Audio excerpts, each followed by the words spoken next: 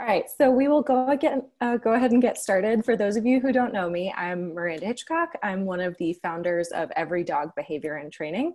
So we are a nonprofit here in Austin, and our goal is to make sure that everyone has access to behavior and training resources. I know some of you are joining from outside the Austin area, and that's great too, but we do offer free services and outreach services, all kinds of cool stuff. So if anybody is interested, you can book a free consult with us. And then if you want ongoing training, we can provide that, as well as funneling you to people like Jenn. And we work with a lot of the trainers in town, so we know who might be a good fit for whatever you're working through. And because we are a nonprofit, there are a couple of things that I like to ask from everyone. One of them is to follow us on Facebook and Instagram. We post lots of cute puppies and other stuff there. You can also follow Conscious Dog Training on Facebook and Instagram. Oh, yes. And if you like your time with us tonight, we would love it if you wrote us a review on Google or on Facebook. And again, if you want to book a session, that's awesome. If you happen to know anyone with a fearful dog, we are just introing a $10 Fearful Dogs class. It's a support group every other week on Monday evenings, and it's a great time if you have fearful dogs to connect with other owners and with a trainer to get some training tips and also some moral support. So lots of cool stuff going on, and we do webinars about every 2 weeks, including a general webinar for new dog owners, as well as all kinds of stuff from different trainers in town on a variety of topics. So stay tuned, check our website, and we'd love to see you back for more webinars. So with that all being said, I'm going to pass things along to Jenn. Would love to have you introduce yourself, tell us a little bit about yourself, and then we'll talk about kids and dogs. Yeah, absolutely. So my name is Jenn Burns. I am a certified professional dog trainer and behavior consultant. My dog training journey started in around 2004 when I had an out of control lab boxer mix that gave me a run for my money, literally, and home. And my background has dealt a lot with kids. So a lot of volunteer work, preschool, a lot of early education, studying. I was a nanny. I have a master's in psychology. And then I like to tell people this because I think it's helpful to understand, but I really thought I knew kids and dogs. I thought I had a handle on it. I thought I had empathy. I thought I had compassion. I've done the nannying and the babysitting, and I've done behavior consulting and behavior modification, and I've done pretty much all the things. But it wasn't until I had tiny humans in my own house, tiny humans and puppies, and then tiny humans and board and trains, that I really gained not only this understanding of, you know, kids and dogs and boundaries, but what it was like for real life. Like, what is it like in the morning for not just up and coming parents, but the current parents, what it's like to get up in the morning, try to take care of your puppy, try to get kids ready for school, try to get lunches, try to get them in the car, try to get them to school. And I think we can all agree, most of us are dog lovers, and many of us had the privilege and the honor to grow up with dogs. And I think it's a wonderful opportunity. I think there's so much to learn. And I see a lot of things go wrong. So when I tell you these things that I'm about to share, I share them not only from a behavior background with dogs, but also a personal experience of having tiny humans and dogs in the same house, even dogs with behavior modification issues and the different types of things, and even tiny humans and birthday parties and all the things. So we're going to go over this, and hopefully with that introduction, you don't think I'm the devil, because I love kids and I love dogs and I think they're beautiful together. So with that, we're going to get started. Okay, so I own Conscious Dog Training. We run several puppy groups, an online course, and we are all over the Austin and surrounding areas. We work with everything from puppies to severe behavior modification, and we'll get started. Okay, so kids and dogs. I'm going to start here again just to show you some really cute pictures. Some of these are from the interwebs. On Instagram, and then some of these will be my friends and possibly the tiny humans of mine that send me pictures because I need faith in humanity of cute kids and dog pics, because I see so many bad situations. And to be fair, I see a lot of bad situations. I see dog-to-dog resource guarding around children. I see children getting bitten in the face. I see a lot of things. So sometimes I request my friends to send me cute pictures because I need that space.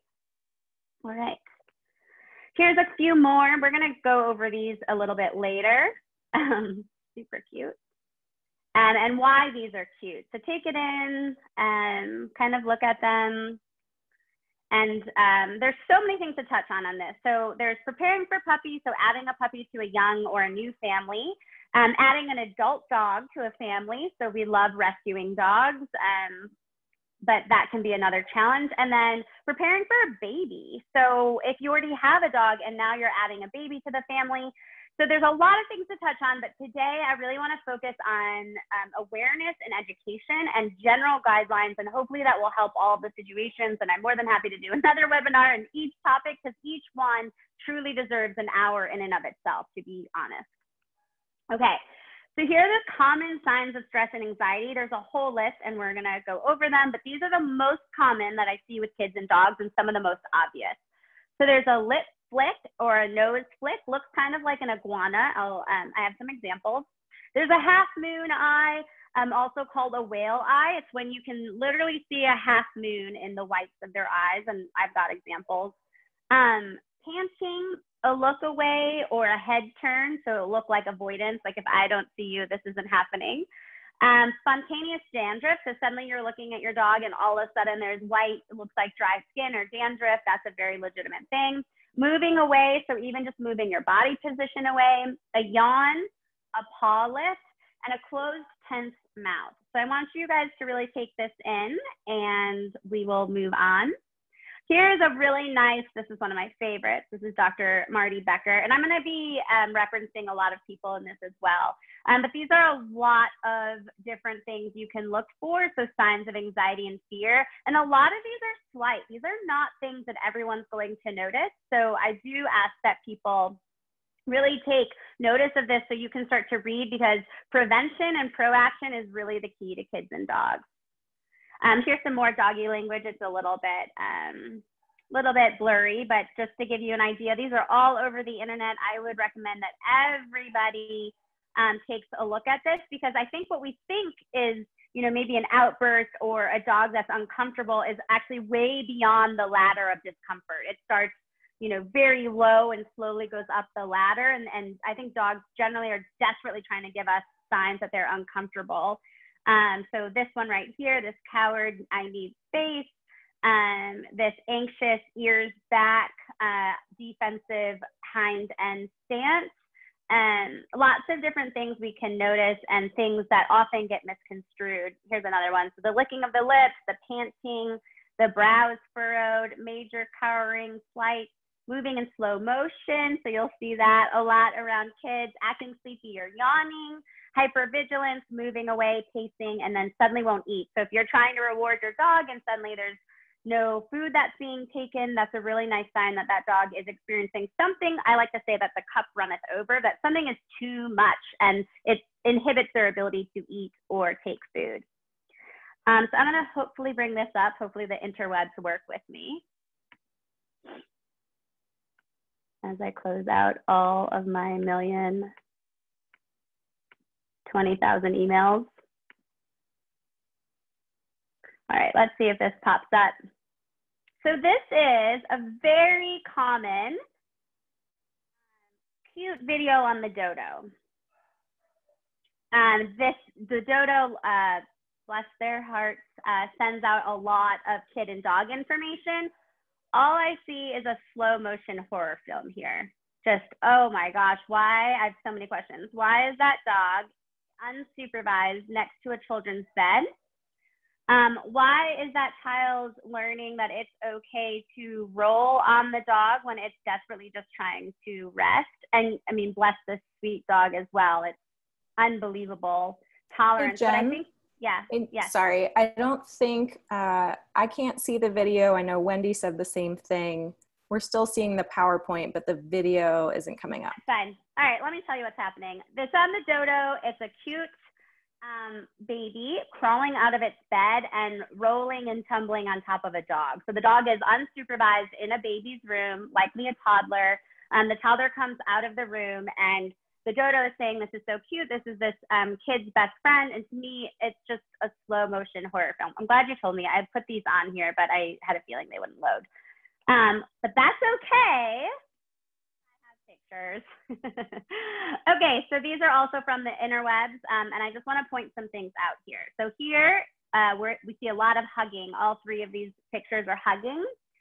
In the first one, you can see the half moon eye. The ears are back, not only because the child is holding, but you can also see there's a paw lift down below and some movement away from the child. So this dog is, can I get some space, please? Here we see a yawn. If you look at kid and dog pics, if you just hashtag kids and dogs, dogs and kids, nanny dogs on Instagram, you're going to see a bunch of pictures, and the majority of them are not actually going to be cute. I hate to say that, which is why I tried to leave a lot of happy pictures. But you're going to see a lot of tongue flicks, a lot of yawning, a lot of this. And one of my favorite kids and dog resources is Family Paws Parent Education. I highly recommend anyone and everyone to check out their site, and there'll be some resources from them as well.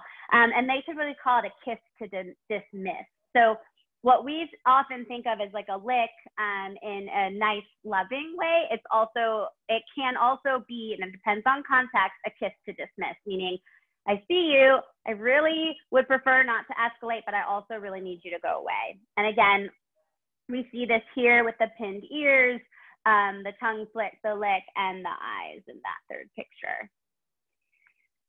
And again, we see a kid straddling a dog. You see a closed mouth, a little bit of a furrowed brow there. To me, I don't like labeling feelings. I like to see things that are measurable and observable, but sometimes that doesn't translate to normal human language. This does not look like a happy dog. We also have some penis crowning here down below, which can also be a sign of stress. That's really nice to pay attention to. So this dog is, I would say, if I had to label it, which I don't, again, like putting feelings onto a dog, but generally that entire context means this dog is not a happy dog in this moment. You can see this here, another cute dog pic. This dog is definitely concerned about what is happening in between him and his friend. Now the dog on the other side of the golden doesn't look as concerned, but we do see an open mouth. We see a little bit of stress in the face, a little bit of a furrowed brow. So I'm not saying that this dog is content, but this one is definitely, you can see the body language moving away from the child in between. And then again, we see this one here. We see the white, the half moon eye. We see the pinned ears and a tight closed mouth. So all of these, to me, I take my breath away. And to me, I would say I don't care how tolerant these dogs are, we are on a ticking clock with all of these. The only reason your kid doesn't get bitten in any of these situations is one, your dog is a saint, or two, luck. That's it. That's really harsh, but that is accurate. And again, this is one of the things that is really disheartening. Even horses, we even condition horses to get ridden for years. Your dog is not a horse. It is not a pony. It is not a stuffed animal. Again, as we're talking about body language, I think it's pretty evident that these dogs are not comfortable and happy. This is a big thing. So getting in a dog's face, riding a dog, hugging a dog, and unsolicited touch and approach are some of the biggest things I see. And honestly, when I go into houses and I see a lot of dogs moving around with toddlers on the move, toddlers almost always have something in their hand. They also almost always have food on their face, which is also adorable. But for a dog, that's free game to lick. Generally, that makes the parent possibly upset because sometimes they knock a kid down. And now we're in this yelling at the dog for just being a dog. And then the toddler's going to be touching the dog right in the dog's face. And again, it's another recipe for unsolicited, unfavorable touch and interaction. And I can tell you the amount of times, I don't want to, but it's countless how many places I've gone into, and I try to be strict and I try to be clear and I try to be very black and white, and even still the bite happens and it takes my breath away every single time, and it's a tragedy. To the extent that when I give people this feedback about these are the strict guidelines that I'm going to put for you and your child, I make them sign a contract saying that they have heard it and they have taken the advice and it was given to them, and they are aware of the professional advice that I gave them, because it has become such an issue. And all dogs bite. It does not matter breed. It does not matter age. Dogs bite. Every dog bites. Every dog has the capacity to bite. It doesn't matter if it's a golden or a mountain dog or a pitty. It just doesn't matter. None of it matters. Again, just to get this point home, we see closed mouth, hugging, those eyes. We see this another space invasion here and here. Oof, this third one really gives me the heebie-jeebies here. I would hope this dog would get up and move away, but we see the eyes, we see the ears, we see the defensive stance being taken. A quick snap to this baby's face, I think, would be fair, and it would happen faster than you ever knew what happened, and you likely wouldn't even see it happen if you're already this in too deep. And just because I really see a lot of bites, right here, this close talking, for dogs, this is the equivalent of going into a bar and headbutting another human.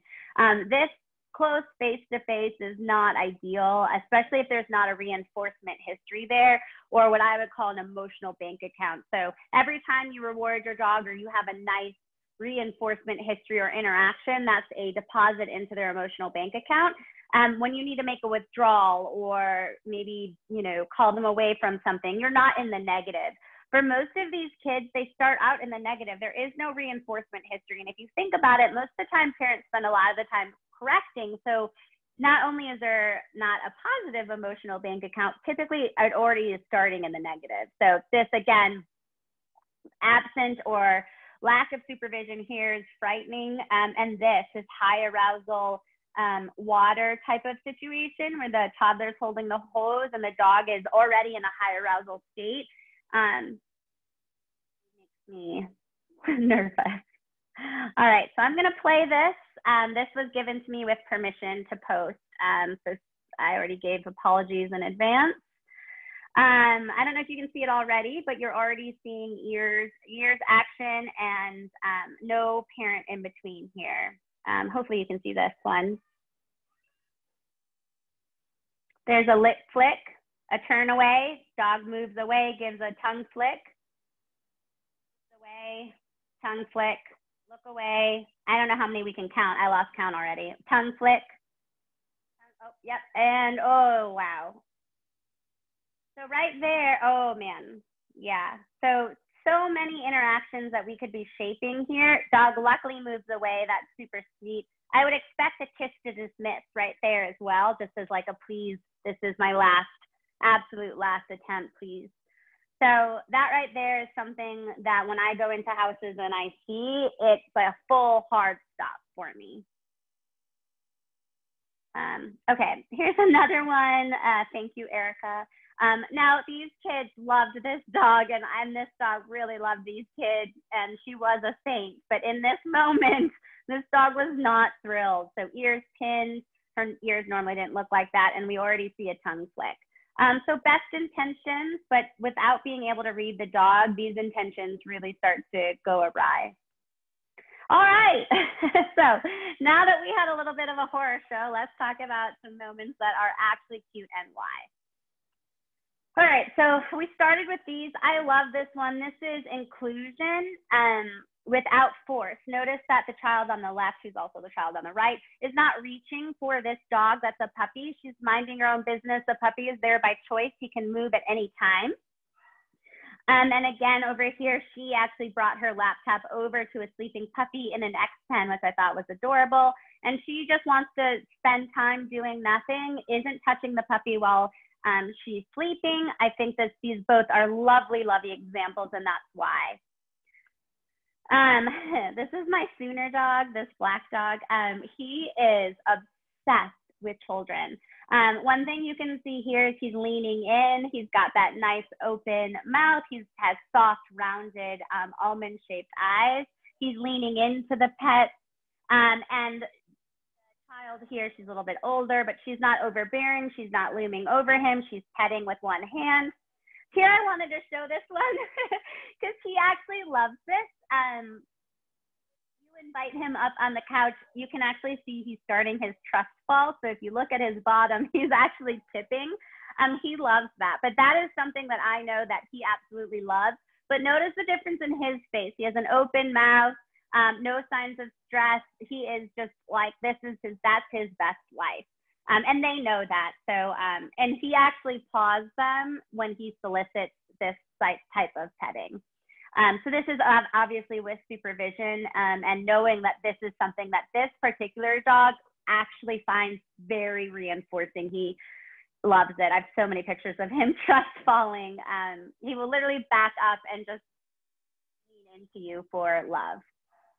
And these are, again, super adorable.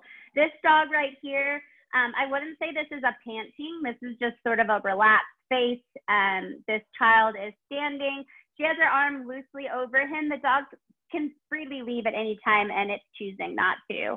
Rather than sleeping on the dog, this dog is obviously curled up with its tiny human. Very relaxed face here, relaxed body.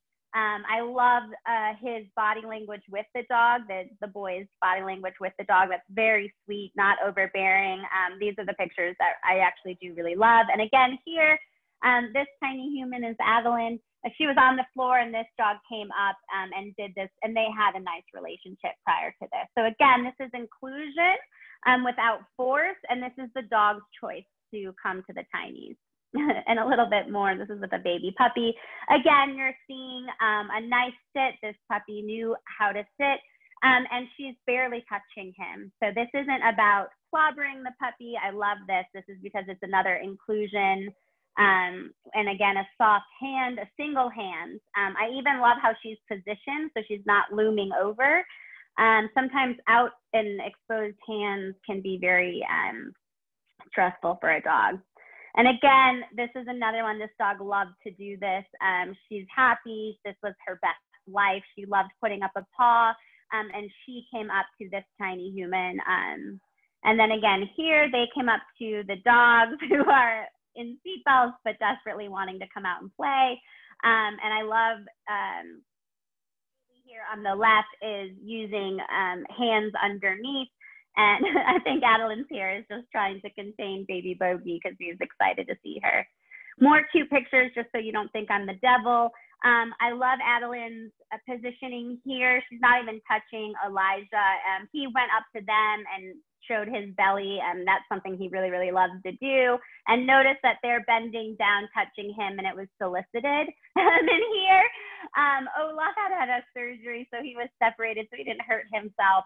And they wanted to spend time with him, and so they went into his enclosure, which I thought was super sweet. But notice there's no touching. They're not holding him. There's no touching. He's allowed to be a dog and keep all four paws on the floor. Here's another one with a nice puppy. She's using toys to redirect here. She's also over 13.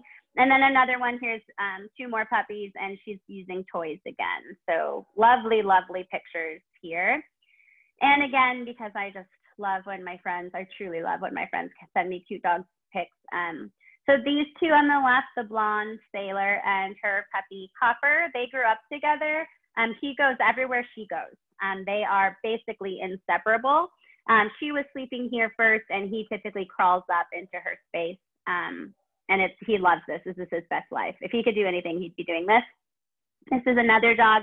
Again, notice that the kids are doing their own thing, and this is obviously the dog's choice to come up and put his head there. He has his bed. They're hanging out more than likely by the cord, but I love that it is a nice respect of the dog's space, and it allows the dog to really grow up with the kids in a nice, low stress way. So now we're going to go into types of supervision to make these types of situations occur. Again, this is from Family Paws Parent Education. Highly recommend them. They have endless resources. I am not certified through them. It's one of my goals, but they have lovely, lovely resources, and I shared with permission. So this is absent. This is what we see a lot. So the adult is either not in the room with the dog and the baby and the toddler. So there's free access here. So that's like the video that you couldn't see that I was showing you. Passive is you're cooking dinner. You're in the location, but you're distracted and not watching. And if something were to happen, there's absolutely no way that you could even respond. Then there's reactive, where you only do something after the dog or child is too close. There's proactive and active, which are the two that I'm going to recommend. We never recommend 1, 2, or 3. So 4 is proactive, so you're making plans to be safe and safe, happy separation. And then 5 is active. So Family Pause frequently says, dog and baby on the scene, parent in between. So these are wonderful examples of a parent being in between, and it's full active supervision. The number and website for Family Pause is listed below. So some of the do's and don'ts, again, this is going to be from Family Pause. Do not allow kids and dogs to navigate tight spaces. And man, I can't tell you the amount of times I've heard kids cornering dogs in a doorway, closet, and getting bitten in the face. I actually don't have a count on it. So the flip side of that is do create an open layout, as open as you can, move furniture around, and try to avoid tight spaces. And this includes thresholds. Do not allow children to come into a dog space. That's why I had all of those pictures, because those were all examples of the dogs coming into the kids' spaces. Do not allow a dog to corner them, or do not allow a kid to corner a dog or come into their space. So on the flip side of that, we call these success stations. So these are stations not only for your dog, but also for your child, so that both can be happily separated. So you might use a Kong or a food puzzle or a chew or a bone, and then you can be with your child. Maybe you're reading, maybe you're playing, maybe you're doing a nighttime bedtime routine, maybe you're feeding.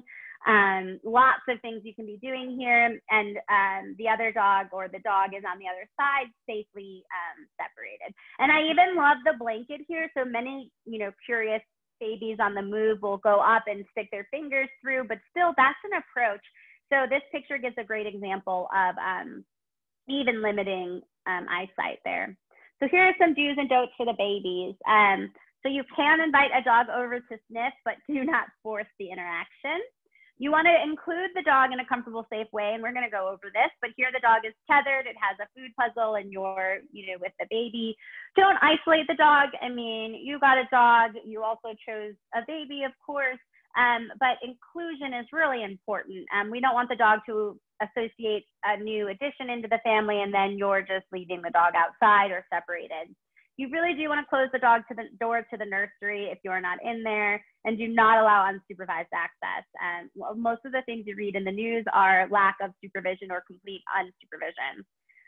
Make sure you reward your dog. Keep the reinforcement up. Make sure you have a relationship. Before you have a baby, if you are pregnant, there are a variety of behaviors that your dog should start to know, and that's for another day, but do keep the training up. And if you can't do it, solicit some professional help, a dog walker. I'll get into that in our Sanity Savers.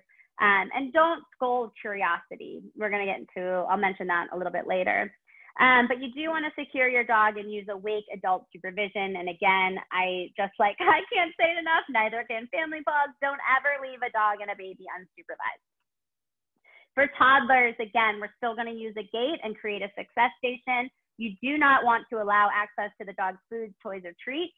You do want to create some inclusionary activities, so some parent-guided games, which I will show you.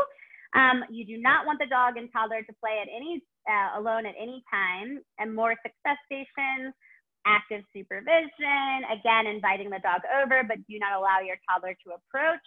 And if you're away, if there's a babysitter, make sure the dog is in a crate or a bedroom, and it's not your babysitter's responsibility or to take care of your dog and your toddler. So here are some age guidelines. Under 7 is always active supervision, so I said dog and baby on the scene, parent in between. No independent unsupervised interactions. There should be nothing that you are not actively seeing. When I go into places and people say, I don't know what happened, that is not active supervision. So some things that the kids can do with you is if you're clicker training or using a verbal marker, they can give a cookie or toss a cookie when you click. So you can do some of the timing work and the kids can give the cookie or toss the cookie. Vice versa, they can say or give a cue and you can reward. So you can do a back and forth there. They can help you toss a toy. There's contingencies there. I like to teach dogs default so that there's no jumping. So you want to make sure that there's no jumping when they do toss a toy. You want structured interactions. So basically rules of the game, both for the child and the dog, so that both parties know. Absolutely no chase. No free chase. No chasing the dog, no chasing the kids. It should not be something that's allowed. I much prefer the kids to be elevated or separated using some sort of separation, which I'll show you, or be in between, and again, tossing a toy with consideration. So having default behaviors. 7 to 13, they can participate a little bit more in training and overall care. Do not expect full responsibility. So often we go into these puppies or even older dogs, and my clients will say that they got the dog for the child, and almost never has that worked out for them. They're not ready for full responsibility. If they are, that's the rarity, not the norm. Do not expect unsupervised walks. Man, this is a huge one. Clients get the dogs and they expect their kids to be able to walk them. Here in Austin, we have a lot of dog-to-dog issues and a lot of dogs running off leash. And not only is it dangerous for your dog, it's also dangerous for your child. They should not have to, be prepared or have to cope with off-leash dogs. And just overall, I don't think unsupervised walks with large dogs or out of control dogs are safe, really. They can have a little bit more time with the dogs with known histories and full emotional bank accounts. Like my dog Sooner would be a wonderful example. I can have a little less active supervision, but it's not absent. I would never leave any child of this age unsupervised with a puppy because they can inadvertently reinforce things that you're not wanting. They can also reinforce biting, nipping. Kids will almost always get excited, which is usually exciting for a puppy. And they still need to learn appropriate and safe interactions with clear, succinct, directive guidelines. And that can be when Fido is doing this, you may do this, you may not do this. So your dogs and puppies are not stuffed animals. So that's one thing I start to see a lot of growling upon being picked up, and then growling upon being approached. Even for 13, 14, 15, 16, 17-year-old kids, they get so excited with a puppy, they just want to pick them up and snuggle them, and that will inevitably create a lot of growling. So even this age needs a lot of assistance and clear, direct guidelines. 13 plus, they can start having more responsibility. It really depends on the kids. I've seen some uber responsible 13-year-olds, but every now and again, the kids still. It's still not a great time to get a dog or a puppy exclusively for a child, and they still need feedback and specific instructions, such as not picking up the puppy, not sticking your face in another dog's face, not taking items. So with puppies, they tend to explore the world with their mouths. Kids will chase and take items, and eventually that puppy is not going to want to give items up, which will inevitably lead to resource guarding. Coming home and leaving nice and calm, and then how to properly care for a dog, including feeding, taking a harness off if a dog is having any sort of collar issue. I've got a client that has a lab, and whenever he swims, the collar really needs to come off because he can have a reaction to the water and can get an infection. So they just need to know how to properly care for the dog and all about personal space. So what can you do? So do keep dogs and kids separated, especially toddlers. Toddlers on the move can be unpredictable for a human. I mean, if you have a toddler, you know that you're like, oh my God, what are they doing now? And we toddler proof and baby proof our house, and the same is true. So it's really hard for a dog to predict a toddler, which can create undue stress and anxiety. So you want to create success stations for safe separation. So baby gates, freestanding gates, lots of solutions. Do teach kids how to pet with one hand and where and how to pet. So I often, with toddlers, because they lack the dexterity, will guide their hand with me, and they'll be in my lap or they'll be next to me, just so they can figure out what's the proper way, not just for your dog, but eventually when COVID ends, your child will be around other children and other dogs, and this is overall safety. do teach them proper solutions and good choices, how to read dogs. I'm starting to go really fast because we're running out of time, but the Dog Decoder app is lovely. There's a doggy body language book, and there's even a Doggone Crazy board game, all of which I recommend. Do implement shared time with your kids and dogs so that they can grow together and learn positive interaction. There's so many things we can learn from kids and dogs, but you do want to be proactive and make sure that you're meeting the needs of your dog and your kids. So it's just because you had kids doesn't mean your dog doesn't need a walk. Just because you had a baby doesn't mean your dog doesn't need enrichment or interaction anymore or training. Focus on prevention. Have an idea of what to do when. So when you are expecting a future dog or when you're getting your baby, what do you want to happen when the door opens? Where do you want your dog to be when you're feeding? Where do you want your puppy to be when the kids come home from school? So whether you're getting a puppy or an adult dog, you really want to look into your future and where do I want my dog for feeding? What do I want to do when the kids come home from home? Where do we want the dog to be when the kids are eating? Do we want the dog on the couch? Do we not? And start preparing that so you're setting your kid and your dog up for success. Teach your kids to stand like a tree. Tons of information on the internet. And do get support from a professional trainer so that you're not lost. I would say being proactive is the number one thing you can do. Focus on inclusion. Expect to be overwhelmed. Kids and dogs is really hard. I don't think I had the full understanding until I did it myself. Do make clear checklists. So if you want to use a whiteboard or some pretty creative list, have a list for the kids to do so that they can mark off their specific tasks to really include them into the process. Be clear. Clear is kind. Thank you, Brene Brown, both for your kid and your dog. So being really clear about where you want the kids to be, rewarding the kids, rewarding the dogs. And do please prepare an older dog for a baby on the way. That can be extremely traumatic, which again is for another day. We've already talked a lot about success stations. Tethering is an example. This is not like a torture device. This is just tethering your dog potentially to a notch on the wall, a door, a piece of furniture. You want them to be super comfortable. You want to be able to toss treats, make it really rewarding. It's a great way to, again, provide separation safely. Crates can be wonderful options, but make sure they're still rewarding, and you want to make sure that your dog is enjoying it. If your dog has any sort of confinement anxiety, a crate is a no-go. And then freestanding gates are lovely. So that also starts with teaching your dog how to be separated. Many of our dogs, especially our COVID dogs, have never been separated before. So one of my first recommendations is always a gate and short interactions and repetitions of separation. Do not allow kids and dogs to navigate tight spaces. We said that. Do not allow kids to approach dogs while eating, resting, or playing. Do not allow kids chewing, resting, or toys. Yes, that's a repeat. Obviously, I wanted to say that a lot. Do not allow kids to hug dogs, to hang on them, ride them, or climb them. They are not toys. They are living, breathing animals with feelings and emotions. Do never, ever leave them unsupervised. Do not assume that your dog loves kids or that your dog will never bite. All dogs bite. Do not allow your kids to consistently take things, to pick up a dog or a puppy.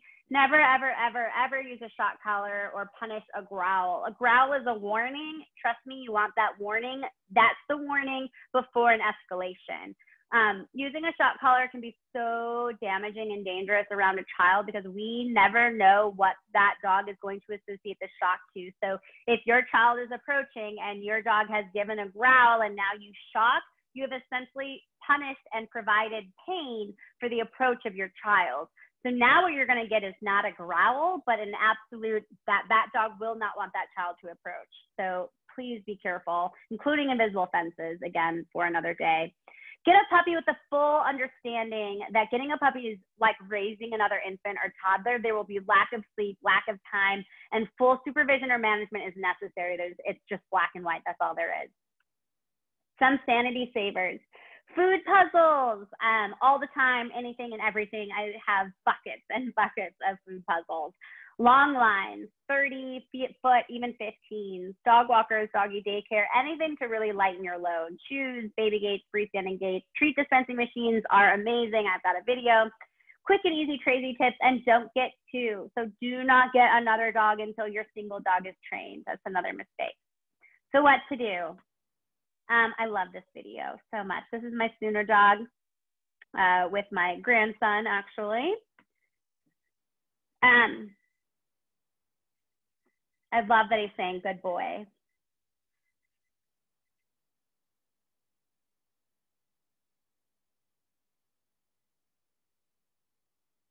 That's the default behavior.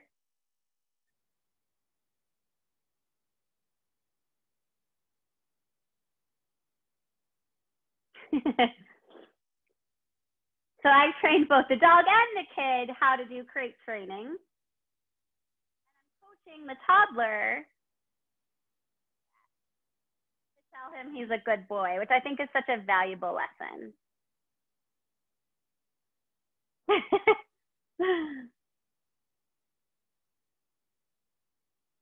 So he's elevated on the bed. Sooner's not allowed on the bed unless invited. We're doing repetitions of crate training here. I love that. Such a fun one for kids. I'm obviously a lover of crate training and toddlers, but love, love, love this for any age group. It's so safe, so rewarding. Your dog, especially when you're free shaping it. Oh my gosh, I just got really excited. Here's another one. Oh, no, that's another, sorry. Here's another one. He's elevated again, you see Sooner. We're crate training this little pug puppy here. And we free shaped this. So I just gave him her breakfast. And Sooner knows to lay down. Yeah. And I'm praising the toddler as well as the puppy and teaching them how to properly engage, which is one of my most favorite things. I really, really love it because I think it teaches the kids such a nice opportunity of what's appropriate and to recognize when your dog is being good. Here's another one. We did a lot of things. So he's separated and elevated here. Elevated is for safety. And Sooner knows to default whenever that hand goes up. So I taught Sooner that if the hand goes up, he has to lay down. So that was a safety thing that I did for toys and around the kids. So even if they had something in their hand, he always knew to lay down. This is another super cute one.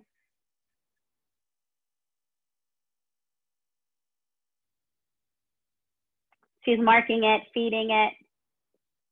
He knows not to jump, and she feeds it on the floor because he was a bit of a shark.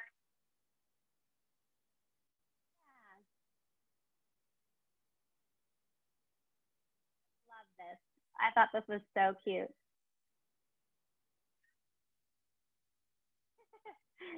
And he was a puppy here. Yeah. All right, I love that one too. Circle time. I'm gonna go over this really quickly. It's a longer video, but I love this for younger kids too. So you can do handling and grooming here, but you wanna teach them, you'll notice my leg is in between the tiny human because I wanna create a bit of a barrier, but I want to just teach them appropriate touch and to be calm when we're sitting down. This is a great one. We did get questions about nighttime routine. I love doing this at nighttime.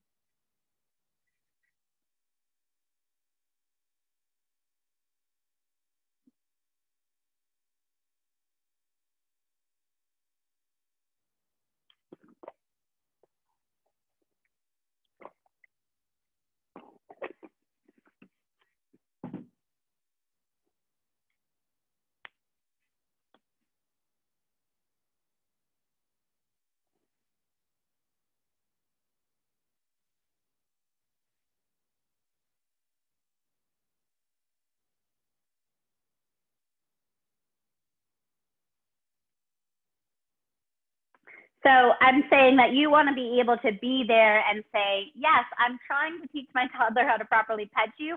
And likelihood is that it's going to be a bit of a learning curve. And so I want to be there to reinforce saying, yes, every time my toddler touches you, you're going to get a cookie. He was this golden, was just working for dinner. I believe this video is on Instagram, so I'm not going to bore you with the full tutorial, but I call this circle time because this is still what they call this at preschool and kindergarten. It's just a time that everyone kind of comes together and has a job.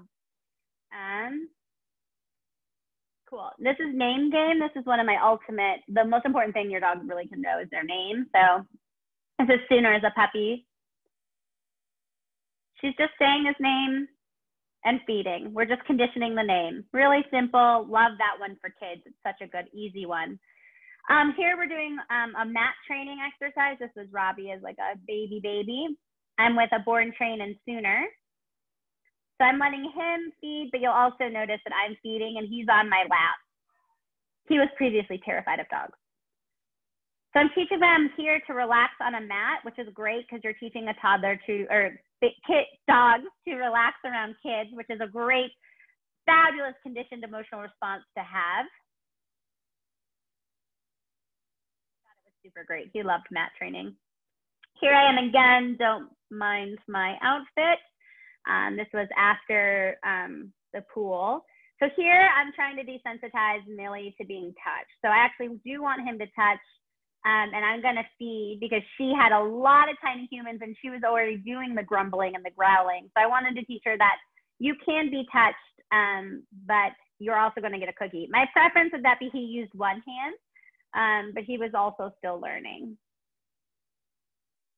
So we're going through a process now. Yeah, there he goes. So I'm shaping him to work with the dog. So it's really important that you can do both, that you can work with your toddler. Yeah, there he goes, so cute.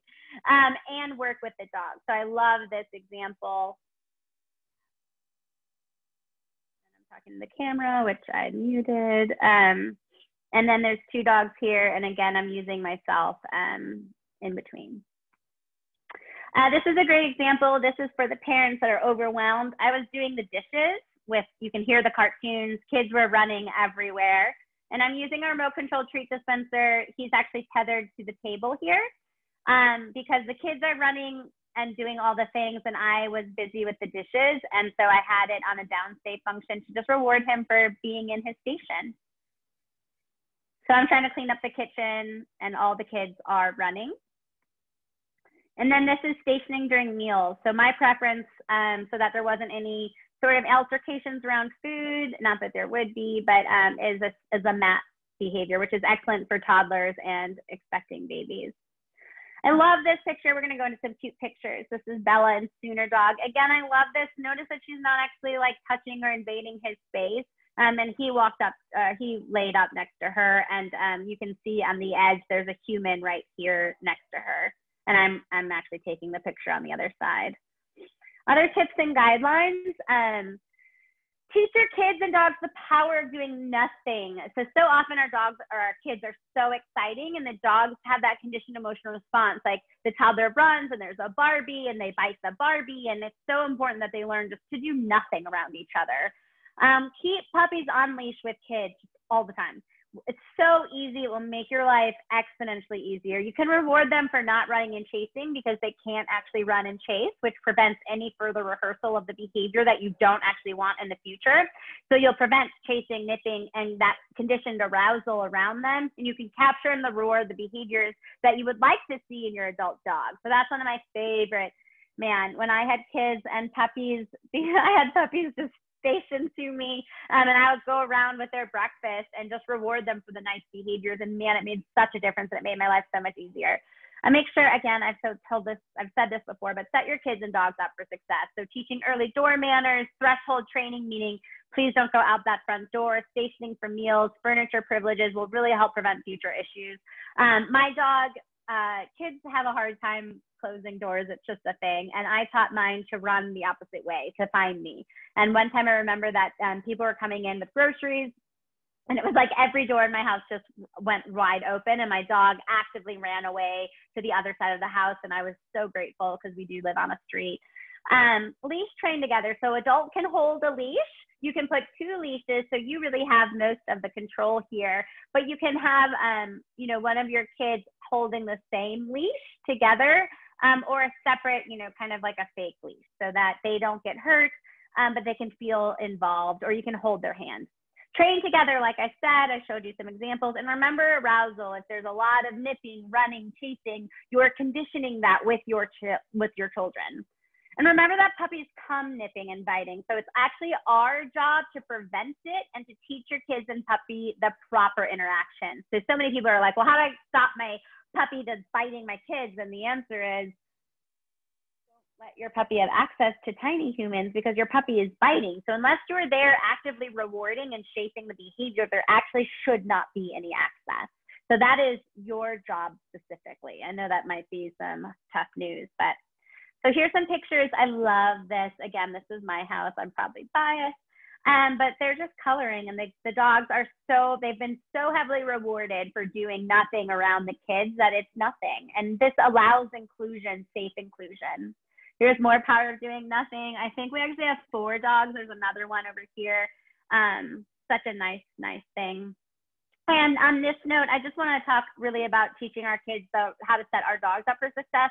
I was out for a lesson and the kids were playing that like dance game, and the dogs were really overstimulated, and I had frozen food puzzles in the freezer, and I came home and all the dogs were up with frozen food puzzles because they said that they thought it would be best if the dogs went to their crates when they were doing their PlayStation game, and I about melted because I thought I gave everyone money and candy. I rewarded everyone for great decisions, but I thought that was so lovely that I had been able to teach the kids such nice behaviors. I also have a video on Instagram that a kid made me, and she's talking about teaching dogs the power of choice, which I, again, melted because I think we have such a wonderful opportunity to teach our kids so many learning lessons with dogs, the power of choice, the power of reinforcement, not using force to learn, that learning can be fun and it can be engaging and it can be an opportunity, not a risk. I love, obviously, working with kids and dogs, and I think there are really endless learning opportunities, the power of unconditional love and acceptance, personal bubbles, personal space, consent. There's just so many things, responsibility. I love it so much, which is why I have my friends send me cute pictures. Okay, and then we are wrapping up. I know I went really fast. There was a lot to cover and I barely touched the surface, but these are just some of my favorite quotes. So, until one is loved an animal, a part of one's soul remains unawakened. I certainly grew up with animals, obviously, and some of my greatest memories are with my dogs. Dogs have a way of finding the people who need them, filling an emptiness we don't even know we have. And again, I feel so strongly about this with kids and dogs. And lastly, dogs do speak, but only to those who know how to listen. And I think it's our job to teach our kids how to listen to the dogs. And I think it's such a wonderful opportunity. But that is it. So hopefully that was a lot, but there's so much, and I could talk for probably an entire month on this, but if you want, I'm okay to take questions. It's up to you. Yeah, that's awesome, Jen. If you have any questions, please feel free to drop those in the chat. Please be brave. We've got a little bit of time for those who can stick around. Yeah. And again, this will be recorded. If you have any other questions, again, you are welcome to reach out and book a consult with Jen. You can reach out to us as well. I know some of you had questions that were maybe not exactly kids and dogs, but some other related issues you wanted to get some more information on. So feel free to reach out to Jen or reach out to us. But if you have questions now, just drop them in the chat box for us. Yeah. We'll give it a minute and see who's brave. The recording will be on YouTube, but we'll make sure that we email everybody who was on our guest list so that you have that. We also usually post the recordings to our Facebook and Instagram and all that kind of stuff. So Christina says, I'm having a baby in February and I'm looking for resources on how to introduce our baby to the puppy. Our puppy will be 1 year old when the baby is born. Yes. Okay.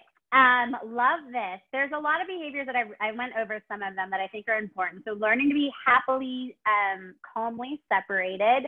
I think a mat behavior, not necessarily a place, but a place is helpful. But again, I would prefer a place to be a happy place, not a coerced, like forced location, because that can ruin everything. and threshold training, not jumping, getting used to a new schedule. Your schedule is going to be wonky. Also making sure that you've got resources around your delivery time. So is there someone who can come take care of your dog?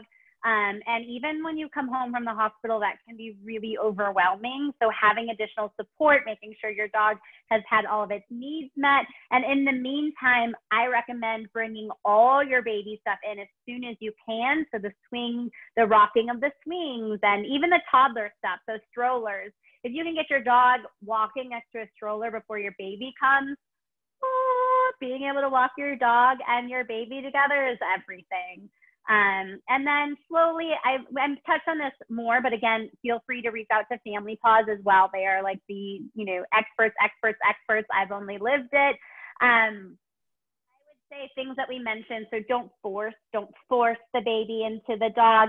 Focus on inclusion, but not by force. So if there's curiosity, you can reward it. If the dog would like to be close, reward it. You can look on YouTube, and there's even a CD that you can buy that's dog and kid sounds, so like baby sounds.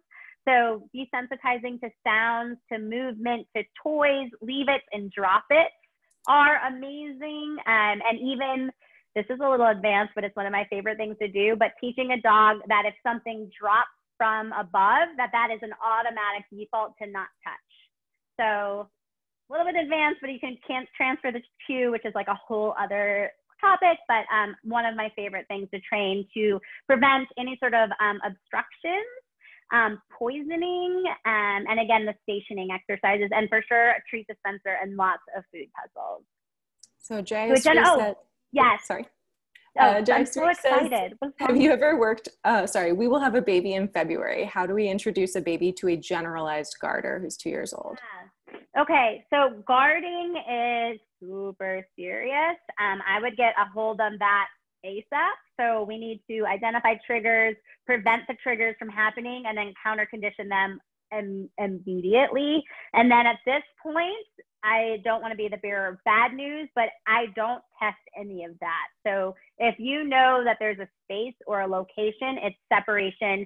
There should never be an opportunity for that dog to feel guarded or invaded, including outstretched hands. Dogs can guard anything that they consider a resource. So body, bones, and location. So that means they can even cut off a location. So like, let's say there's a corner and the baby is just moving, but the dog bed's over there. That's free game to guard that entire, I kind of call it like a vortex.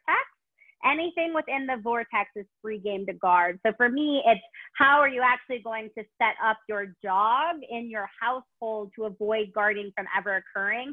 Because that, I know for Family Paws, is like a non-starter.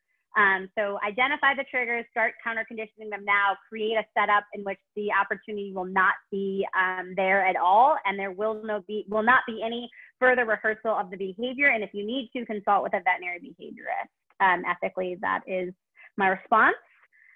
Awesome. Sarah says, have you ever worked with start button behaviors? We're excited. Yes. Yeah, many start button behaviors. I mentioned, oh my God, don't even like kids and dogs, obviously. Sooner, this, but it was natural, will paw for the pet. And he will ask for consent for petting. And I have taught the kids to wait for consent. So I've also done it with grooming. So when we're doing any sort of grooming or brushing, we wait for a start button and then I tell the kids to go. And this is more of a default behavior, but it's the beginning of a start button. With the kids, when they want to throw, the only way that a throw goes out is if a sit happens. So the sit starts the game. And oh my gosh, the crate training video that you saw, that's a start button actually, because Sooner had confinement and separation anxiety. So the start button that we were free to go was him going into his crate. So that was a start for him. And that's why you heard me coaching Robbie, where I said you could throw it in or throw it out, and it's his choice. And then that's when he said he was a good boy. So yes, love that. So for those of you who aren't as familiar with start button behaviors, basically it's the idea that somebody gets to say, I'm ready to do the thing. It's a way of either the dog, or you could do it with the kids saying, okay, I'm ready to play now, which means that they're saying, I'm comfortable. So if we have a dog who might be nervous around something, having them give a start button that says, okay, you can bring the baby near me a little bit for, Yes. might give you a signal for that. So if you're interested in start button behaviors, it's another really cool way to gauge whether the kid or the dog is ready to take a little bit of step or engage in something. It's very, very cool. It's amazing. It gives control to either learner. So yes, I would like to. No, I don't. And if you don't want to, there's no force. Nothing happens. It's lovely. Yeah, that's awesome. So Sarah says, my sister is having her baby in March and she has a blue heeler and a German shepherd. They aren't trained, but are very relaxed. How can we prepare the dogs for when the baby comes?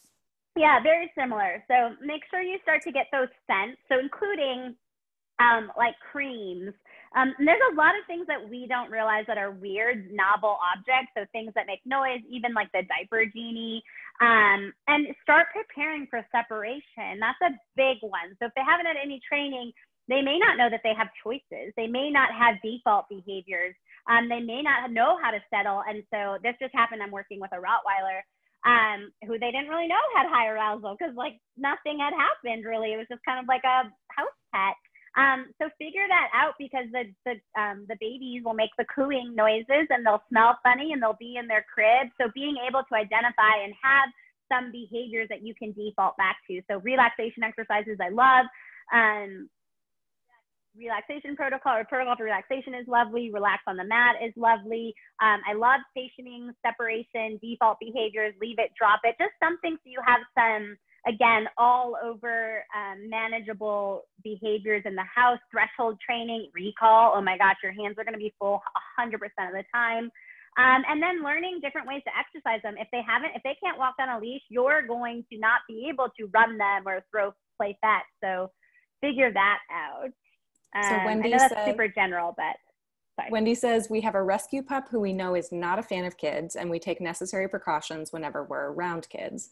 Do you think training would help them get more comfortable with kids, or is it just something we'll always need to adjust for? Oh my gosh, these people are amazing. You guys are amazing. Thank you for being brave and asking. Oh my God, my Chicago accent. That's a great question, and I love where your head's at. And there would probably be a little bit more information before we could give a definitive answer on this. So how old is the pup? Do we know its history with kids, or we just kind of know it's an overall? Do we know if it's toddlers, big kids, small kids, moving kids? Has there been any negative history? Can we make a positive history? I could probably ask 20 more questions. I think training can help. I think start buttons would be lovely. This is a nice one, you know, on a go say hi to you, or getting the dog really comfortable in like a safe place around kids where it knows, okay, if I am in this location, nobody touches me and I am safe. That's a lovely one. I do think there's a genetic component. It's another story for this. There's an age, there's brain, there's neuroplasticity. There's a lot of things happening here. I do think counter conditioning and operant conditioning can make really big changes. I think it's time contingent. I think there's a play on nature nurture, so what's going on in the environment, and then if there's any other underlying anxieties, which more than likely there are, addressing those so that overall stress levels get reduced, so that learning is in its prime state. So when you do train, it has the biggest effect on the dog. Man, yes, start button behaviors. Oh my gosh, yes. The people who revolutionized the start button are from Clicker Expo. One of the trainers is actually a horse trainer, and I'm going to mess up their other names. But it's Peggy Hogan. She does a lot of cooperative care for start buttons. And they have many. So the Karen Pryor website, the Clicker Expo website, Clicker Training has actual seminars on the start button, cooperative care and consent.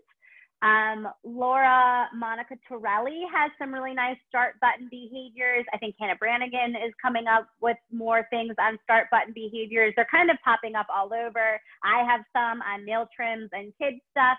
But I think I would say for the most cleanest, most concise answers, probably go to Clicker Expo or the Karen Pryor website to search start button. Peggy Hogan is like lovely of it. She actually is the one who showed me it, and I was like, oh. But lovely, lovely information. But for sure, the Clicker Expo, Clicker Training website, for sure. Awesome. Well, Jenn, thank you so much for being Oh, here yes, tonight. there is a course on Trompeau. Yes. There's a course on Trump. There we go. Thanks for pitching in, Sarah. So lots of great information tonight. I know that we went through a whole bunch. Again, I will send out the link to the recording. It'll probably take till the end of tomorrow because YouTube doesn't like when I upload things, it's slow. And a reminder again that if you want to get more information, you are welcome to reach out to Jenn at Conscious Dog Training.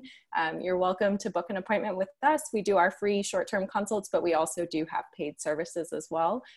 Definitely check us out for future webinars. We've got one in a couple of weeks about managing a multi-dog household, one about the canine senses, and then one about behavior for senior dogs coming up in December. So lots of cool stuff. If you liked what you heard today, if you wanted to submit a Google review for us or a Facebook review, we would love that. Yes. And make sure you're following both of us on social media because we post really cute stuff. So thank you. Thank you all so much for coming out tonight. We really appreciate it. Thank you so much, Jenn. Have a good one.